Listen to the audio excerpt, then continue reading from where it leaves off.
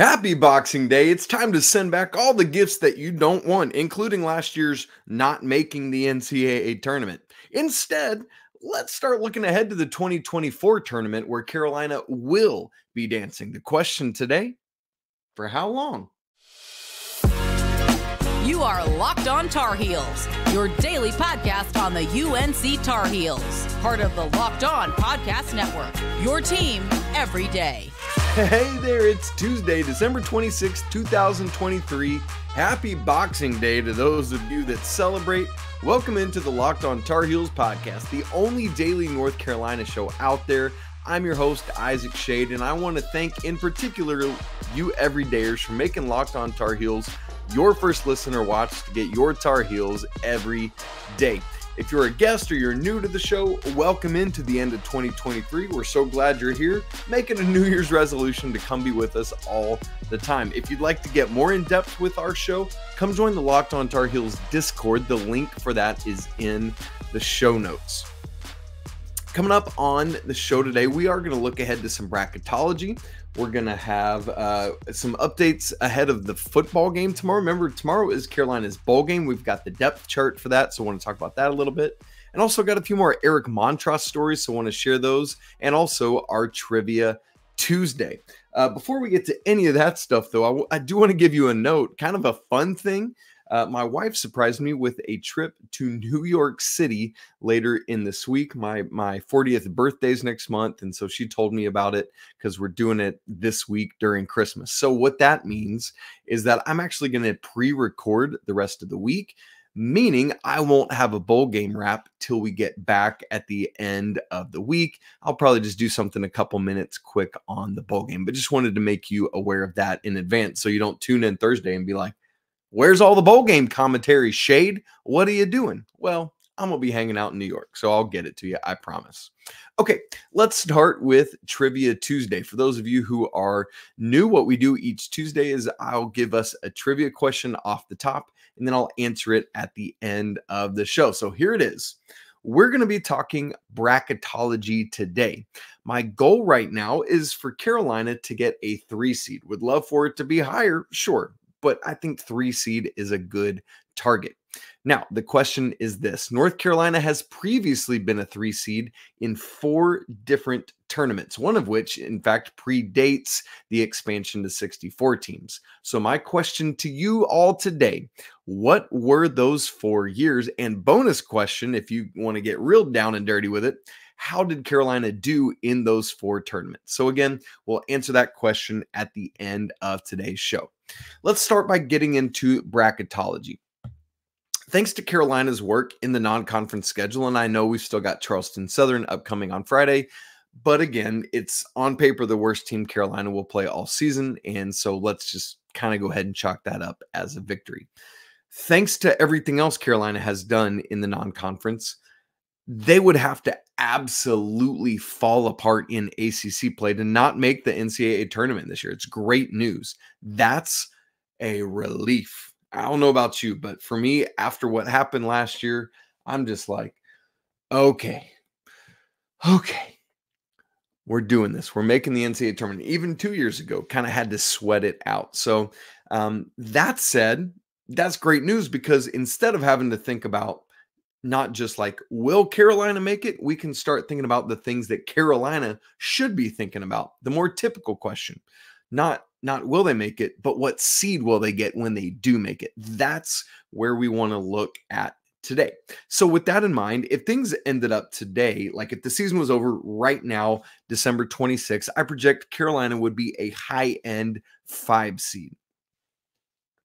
And when you think about like the way the bracket breaks down when you're a 5 seed, that's no guarantee. I mean, nothing's ever a guarantee anymore that you win even one game. But as a 5 seed, it's no guarantee that you win a second game. Let's say you beat the 12 team you're playing in the first round. That means you're facing a 4 seed in the second round unless they get upset. That's no easy task to make it to the Sweet 16 right there. So, same kind of thing, though. If Carolina bumps up to a 4, let's say they beat the 13 seed opposite them in round 1, then you got to play a 5 seed in round 2 to make it to the Sweet 16. That is, again, That is no easy task. That's no given, nothing like that. So I would feel, as I said with Trivia Tuesday, would feel much better if Carolina can bump up several spots to being a 3 seed. You'd feel much better about that because you get a 14 in round 1. And then if the bracket holds a 6 seed in round 2 to make it to the Sweet 16. Now, obviously, you'd love to keep going even higher and higher and higher, get a 2 seed, get a 1 seed.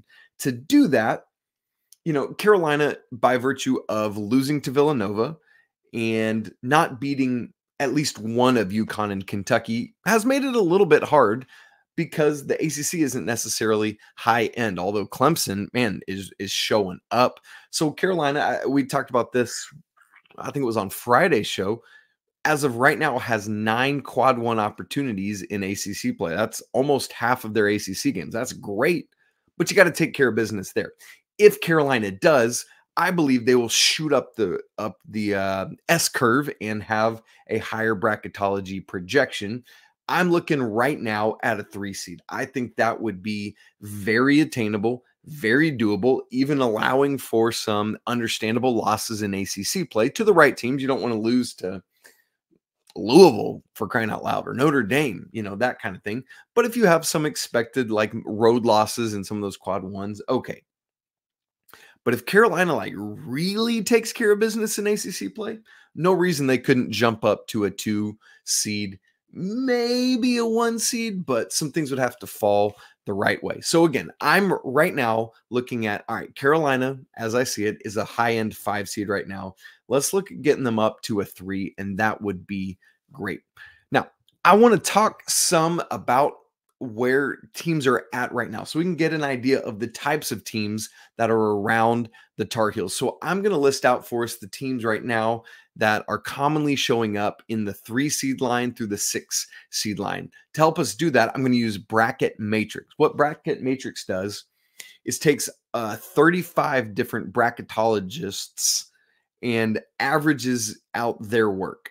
So basically it takes 35 brackets, averages out where each team is on those. So on Bracket Matrix right now, the current 3 through 6 seeds are as follows. The 3 seeds, so this would be teams 9 through 12, are Oklahoma, Baylor, BYU, and Illinois. The 4 seeds are Wisconsin, FAU, just off a massive victory over Arizona. Well done, FAU, honestly. Then Memphis and Creighton. Then the 5 seeds currently are Carolina as the top 5 seed, Colorado State, Kentucky, and Auburn. Obviously, Carolina lost to Kentucky. And then the 6 seeds, Texas A&M, Virginia, Gonzaga, and Alabama. So that's kind of the teams in and around the Tar Heels right now. Again, getting up to that 3 seed is doable and attainable, but you got to win.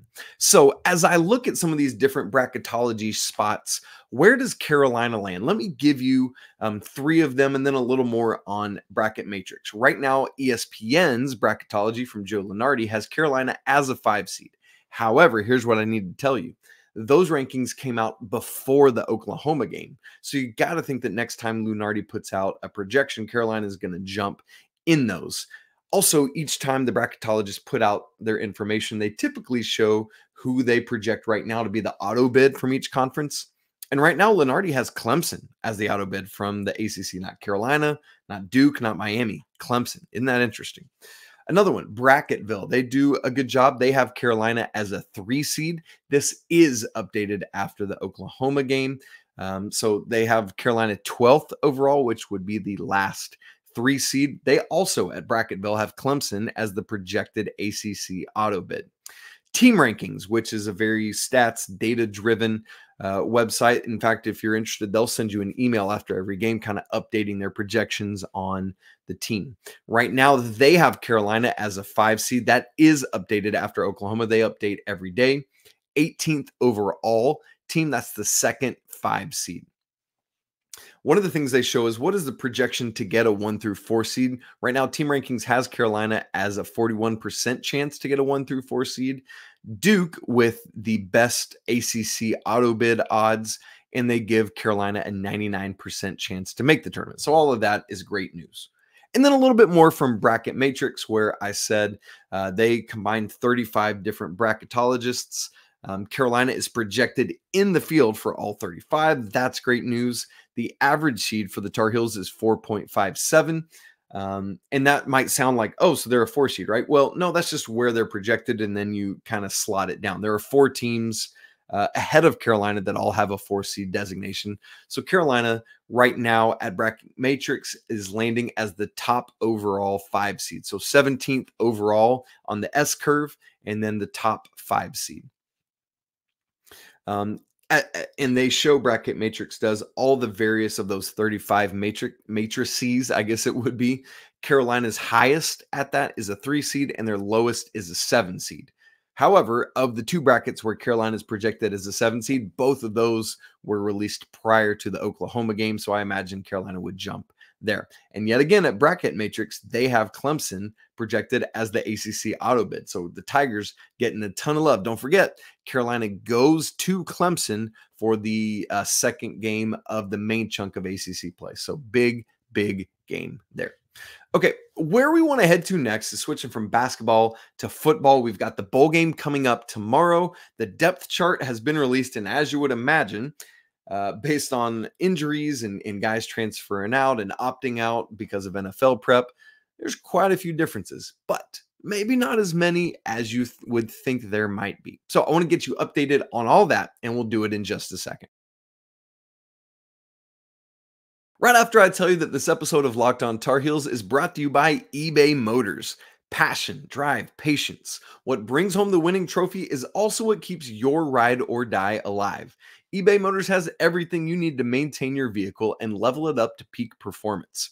From superchargers to roof racks, exhaust kits to LED headlights, and more. Whether you're into speed or power or style, eBay Motors has got you covered. With over 122 million parts for your number one ride or die, you'll always find exactly what you're looking for. And with eBay Guaranteed Fit, your parts guaranteed to fit your ride every time or your money back. Because with eBay Motors, you're burning rubber, not cash. With all the parts you need at the prices you want, it's easy to turn your car into the MVP and bring home that win. Keep your ride or die alive at ebaymotors.com. Eligible items only, exclusions apply. eBay Guaranteed Fit only available to U.S. customers. Okay, let's turn our attention to Carolina's bowl game, the Duke's Mayo Bowl, tomorrow, Wednesday, 5:30 p.m. Eastern. The game's on ESPN, and as you're probably aware, Carolina is playing West Virginia. We'll get you more ready specifically for the game on Wednesday's show. But again, today I want to talk about the depth chart itself so you can kind of get ready for who you'll be expecting to see. Keep in mind, bowl games are all about, in this day and age, if you're not in a New Year's Six bowl, if you're not in a college football playoff bowl, it's really, if we're being honest, it's just an exhibition game, but at the end of the season. You've heard the coaches talk about it, but it's an opportunity to get early enrollees in. It's an opportunity to get who you think might be next year starters in to see more of what they're going to do. It's all about all the extra practices you get, all of those kind of things.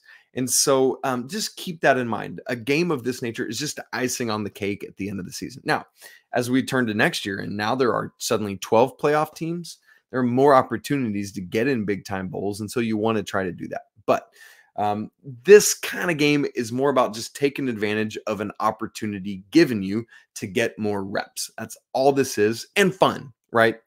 Thankfully, the game is close for the Tar Heels, obviously just in Charlotte. West Virginia, I mean, it's not too terribly far for the Mountaineers, but definitely farther than for the Tar Heels. So let's look at the depth chart. First off, for the offense, let me take you left to right across the offensive line. The number one, basically, I'll tell you number one on the depth chart for every position. You got Diego Pounds, Ed Montolis, Willie Lampkin, William Barnes, and Spencer Rolland. So you feel good about that. All guys with starting experience, all guys that you're used to seeing on the line. The biggest change there, obviously, is Corey Gaynor is not playing the bowl game, so Willie Lampkin slides over to play center for him. And then you got Montolis and Barnes on either side, and expanding out, you got Pounds and Rolland as the tackles. As will be a common refrain throughout the game, the question marks are the depth behind those guys. Will Carolina play less depth and really ride their starters in this game? Will they say, hey, it's essentially an exhibition game, so let's just rotate it through, see what we got, right? You feel kind of interesting about that. Now, as you go to running back, I'm like, great. You got Omarion Hampton behind a pretty standard line for what Carolina is used to. And then 2 and 3 behind him are British Brooks and Caleb Hood. I would imagine that because, like, I would think Carolina would get more reps for British Brooks, more reps for Caleb Hood.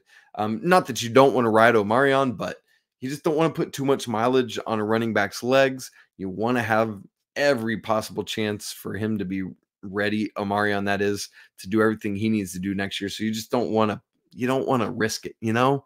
But I imagine all 3 running backs will get some work. Now, where it gets wacky on the offense is quarterback, tight end, and wide receiver. Obviously, we know biggest thing at quarterback, Drake Maye is out, and that means Connor Harrell is going to be your starter with Jefferson Boaz as the backup, who Jefferson Boaz is transferring. So I would imagine Connor Harrell is going to get the vast majority, if not all, of the snaps at quarterback. The wackiest beyond that is tight end, though. Remember, Kamari Morales transfers out to BC. Right now, John Copenhaver out with an injury. Nesbitt out with an injury. So you're looking at a totally fresh crop of tight ends. So looking at the tight end depth chart, you've got Deems May at the top, followed by Court Halsey and Cal Tierney. My perhaps biggest question offensively for Carolina is, how are they going to use the tight ends? Will they try to make these guys skill guys, or will they more be blocking tight ends? And it's like, hey, Connor Harrell, you got Omarion Hampton, you got British Brooks and Caleb Hood. Let's just hand off the ball a whole bunch. But keep in mind, while the wide receiver starters are quite a bit different looking, and some of that's been because of injury, it's not all that dissimilar. It's all guys that have started. You've got Gavin Blackwell, you've got Nate McCollum, and you got J.J. Jones. Obviously, you wish you had Tez. That'd be great.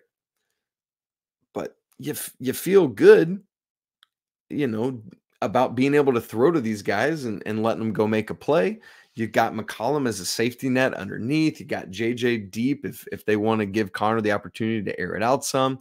The thing is, though, who's going to be the dude here? I think this is a massive opportunity for Nate McCollum to make up for some of the drops he's had.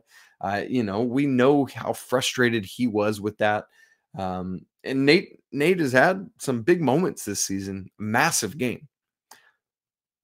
And behind them, I think it's an opportunity for some of the young guys to really show their chops. You got Chris Culliver, Christian Hamilton, and Paul Billups as the twos behind all those starters. So interesting opportunities for the offense. We'll see what happens. Let me take you quickly through the defense and special teams. Along the defensive line, you got Des Evans at power end, Kevin Hester or Tamari Fox at nose. The 3-tech is Myles Murphy or Javari Ritzy.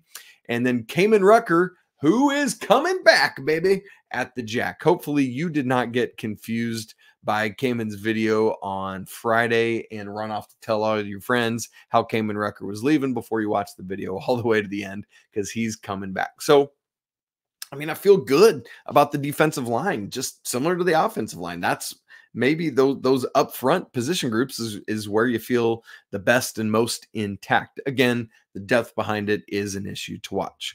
Linebacker, Power Eccles, great.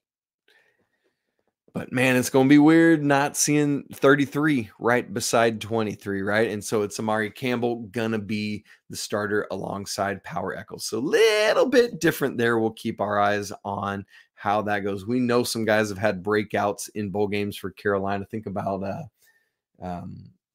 Asante, right? Like, whew. What a bowl game breakout he had a couple years ago. And then the secondary, the listed starters are Armani Chapman and Marcus Allen at cornerback, Stick Lane and Don Chapman at safeties, and then either Caleb Cost or DJ Jones at the star. As for special teams, Noah Burnett as your place kicker, Liam Boyd, kickoff, Tom Maginnis as the punter, and then kickoff return, Chris Culliver, punt return, Nate McCollum. So all of those operations pretty well intact. We'll see special teams, going to be critical. It's a bowl game with nothing to lose. I wouldn't be surprised to see some hijinks, some tomfoolery, if you'll allow me that, from both teams in the kicking game or, just various special team things. So keep your eyes peeled for that. All right, let's move. Again, we'll talk more about the bowl game, setting it up and preparations for that on tomorrow's show on Wednesday. But today we want to move off of that and get into sharing a couple more Eric Montross stories to wrap up the show, and then give you our Trivia Tuesday answer. I want to keep sharing these Eric stories when they roll in, because we can't let this die. You know what I mean? We got to keep Big Grits alive. We got to keep him in our memories and part of the program and everything that's going on. So that's why I just want to make sure to keep sharing these when they roll in. So please, if you have stories, if you have friends that have stories or family, would love for you to send those in so we can share them.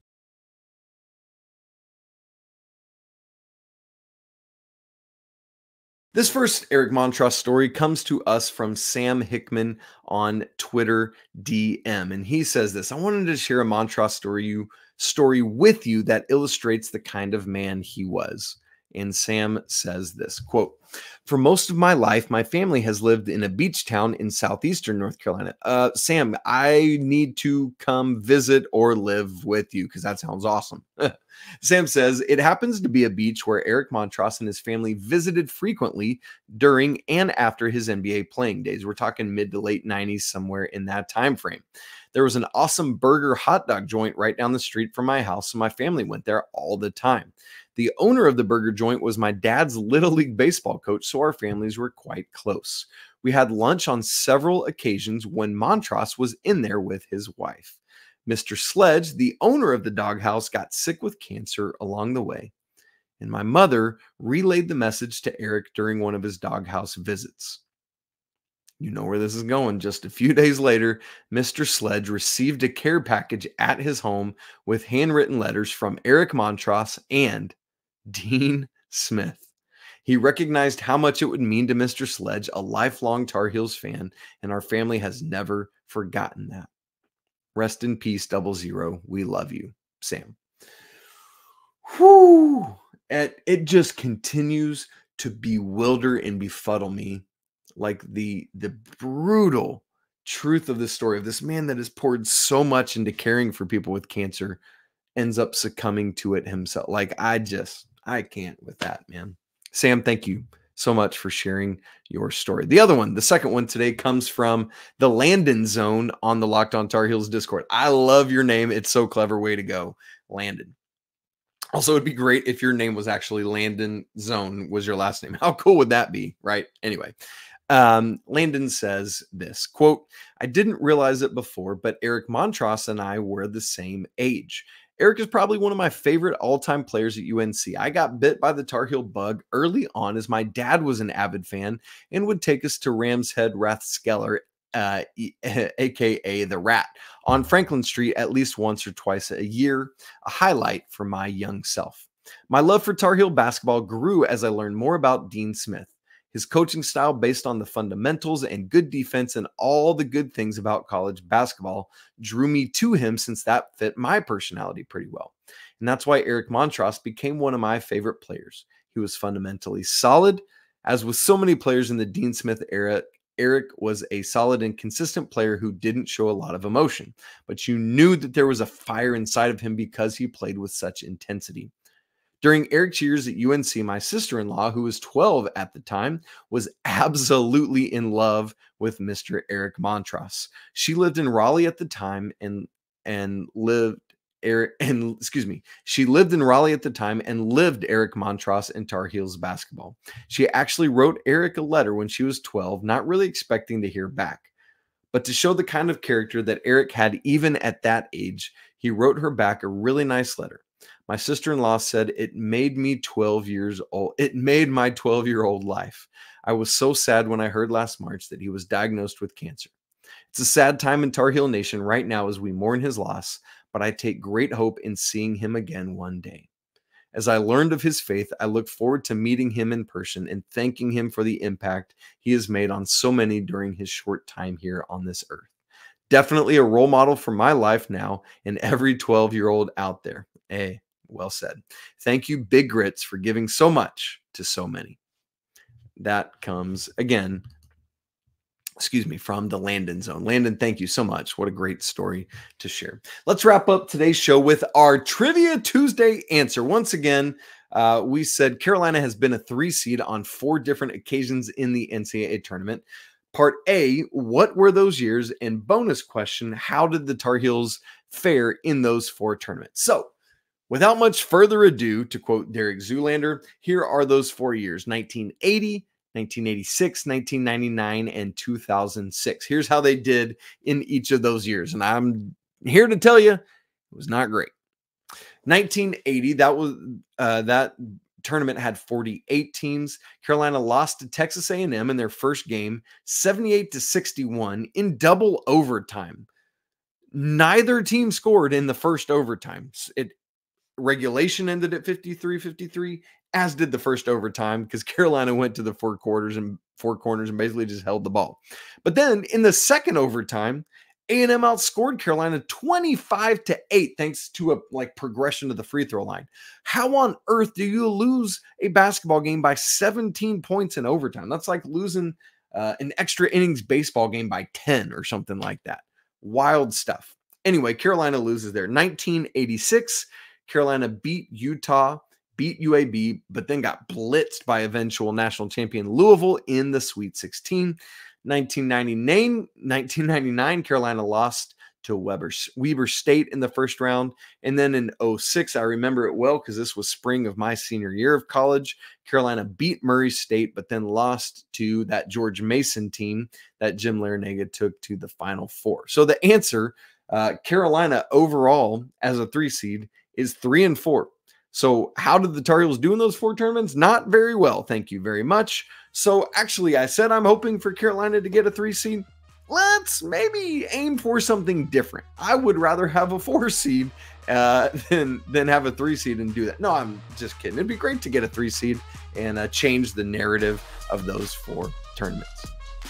It's been great to be together today. Again, I hope you had an absolutely great Christmas with your family and friends and other loved ones. However, I recognize that the season is not phenomenal for everyone. And for some of you, it's difficult. And I just want you to know that I'm praying for you. I stopped to do that on Monday, and because I know, again, it can be difficult and tough. So anyway, come join us in the Locked On Tar Heels Discord. We'd love to have you there. The link is in the show notes. You can email the show, lockedontarheels@gmail.com. Don't forget to subscribe to the show, video and audio. Please, if you would, leave us a review and a rating, 5 stars. Talk about why you love the show. If you're watching on YouTube, smash the like button so we know you were here. Hey, it's always a great day to be a Tar Heel. Again, we'll be back with you tomorrow. But until then, peace.